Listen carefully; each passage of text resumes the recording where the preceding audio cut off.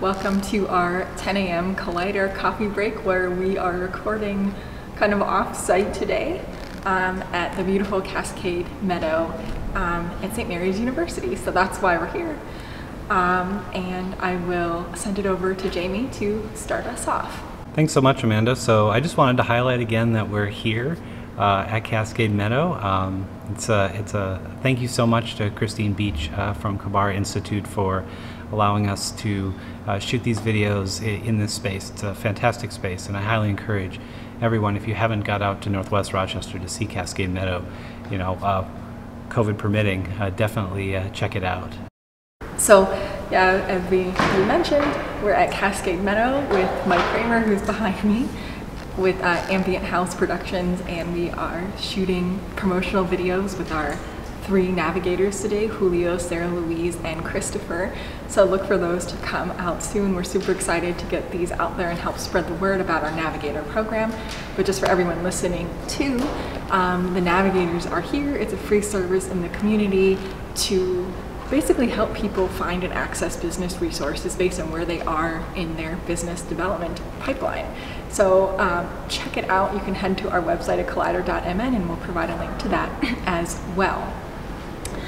So I'll just quickly wrap up by talking about our stories on Rochester Rising this week. So this week we shared episode 202 where I got to talk with Tawanda Burks.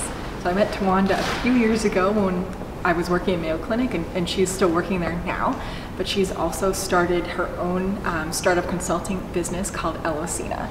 So we had a wonderful conversation on the podcast about how Tawanda's been building her business and gaps she's seen in the Rochester community that has led to that. Also, over the next couple weeks, we're sharing some videos for our upcoming Basics of Entrepreneurship class. It'll be run all virtually starting January through March for 8 weeks. And since it's virtual, anyone can join in from all over the world even. You don't have to be in Rochester at all. But the nice part about this program is it lets you go from idea to deeply understand a customer base at your own pace. And you also get to interact with other entrepreneurs and experts in the community. So check it out. You can find a link to register in our show notes.